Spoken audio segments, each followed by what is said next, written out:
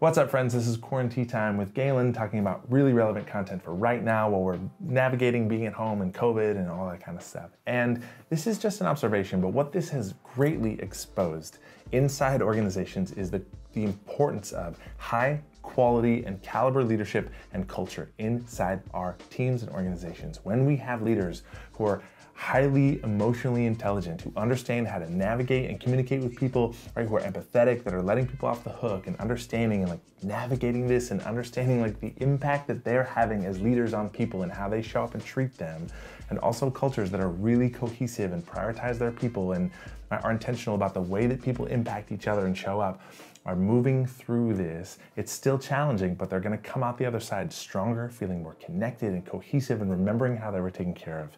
And the opposite is true.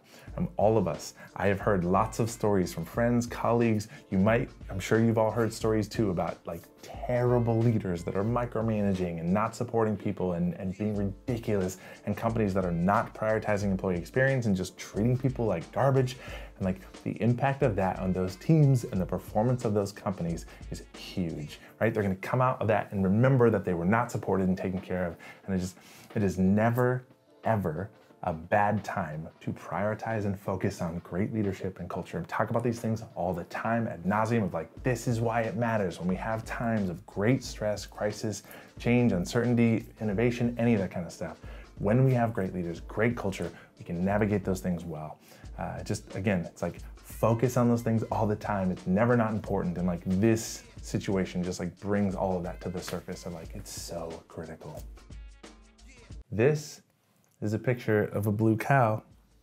I love this picture. Jay, you asked about this picture. Like, why do I get this picture?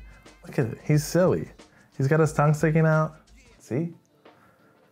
I love it. You never see a blue cow and then one with its tongue sticking out. It's like photobombing this picture. This person came along to take a nice picture of like the sunset and this field, and the cow's like, what's up? Ah! This cow and I, we would be best friends. Life of the party. Everybody wants to be friends with a cow that's the life of the party. I'm no exception.